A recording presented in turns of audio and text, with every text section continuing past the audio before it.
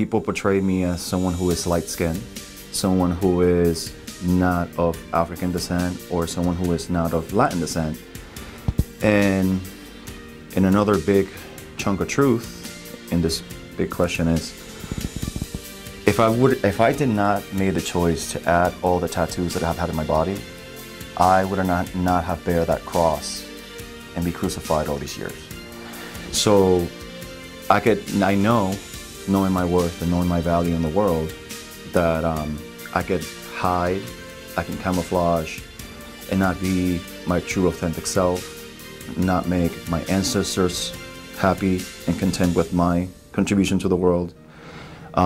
and turn a blind eye. And the reason why I walked in here, like I said, was because quitting porn, trying to rescue what your mental health status is currently, and trying to have a safer future that you could be excited and happy about, but taking all that pain and taking all of the trauma that that I haven't gone to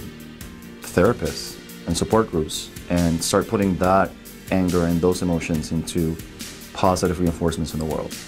Not violent, not aggressive, but start utilizing and filtering those emotions to contribute to a better quality of life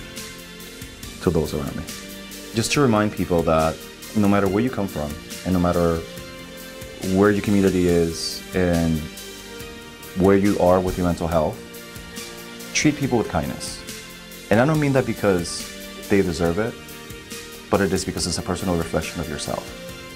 And once you start reflecting your inner values and your inner respect, and you give it to most people, it will be, it will be reflected back. And the more kindness you show to the world, the more kindness is going to be reflected back into your life.